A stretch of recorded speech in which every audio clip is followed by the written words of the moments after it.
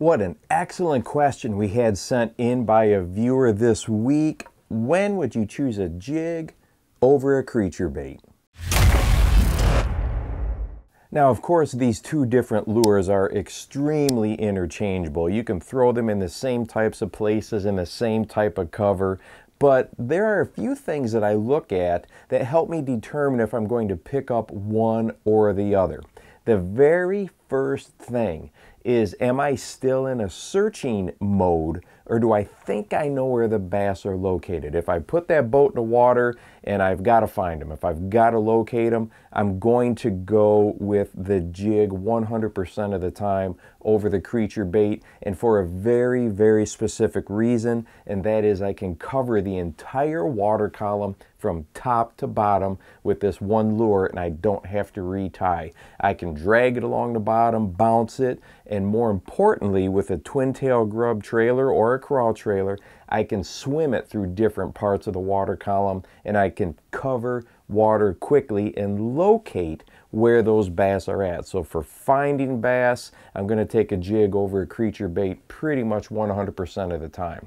Now, once I have them located, like, okay, I'm pretty sure they're in this area, or I'm confident this stretch of shoreline is going to be where I'm going to find some fish, then there are several key factors that I look at. The first one is, what is the bottom composition of the lake or river? If it is rock or a hard bottom, I'm going with the jig. I feel I have better bottom contact, especially with something like a football jig. I have confidence in using a jig in rocky types of situations, especially when it comes to dragging it. A worm weight on a traditional Texas rig oftentimes can get wedged into those rocks, so a jig, I feel, excels in that type of a situation.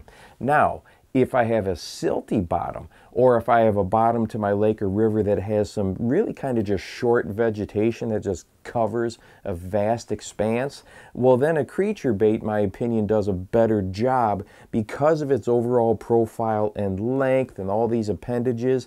Let's say that bottom part gets down into vegetation, you still have all of this that is still visible to the bass. They can still hone in on it and see it, and that works the same way with silt. If you have a silty bottom on a lake or river, I feel the creature bait and its length and profile gives you an edge as an angler. Next is, what type of cover am I throwing at? If I'm trying to skip underneath docks and branches and overhanging brush, well, the jig is going to get top billing. This, for me, skips much, much easier than something like a creature bait with all these additional appendages.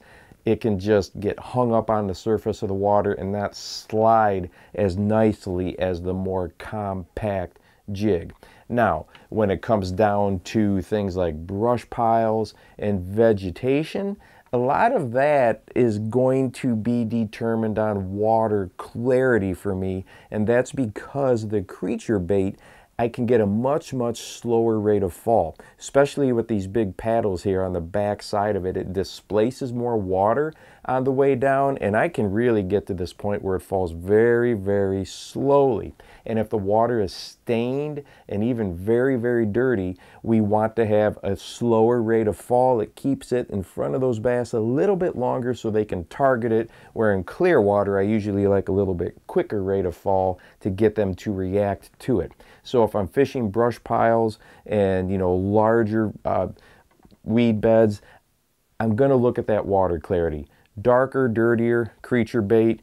If it's clearer, I'll probably go with the jig. I like to have both of these rigged up on rods when it comes to some cover where I could really throw one or the other. I like to put a jig in there, then I'll put that creature bait in there, and kind of let the bass determine what do they want on that particular day. Some days they're going to want that little bigger profile than, let's say, that a traditional flipping jig might offer. They want a big old creature bait. And other days, nope, they're going to go with the jig.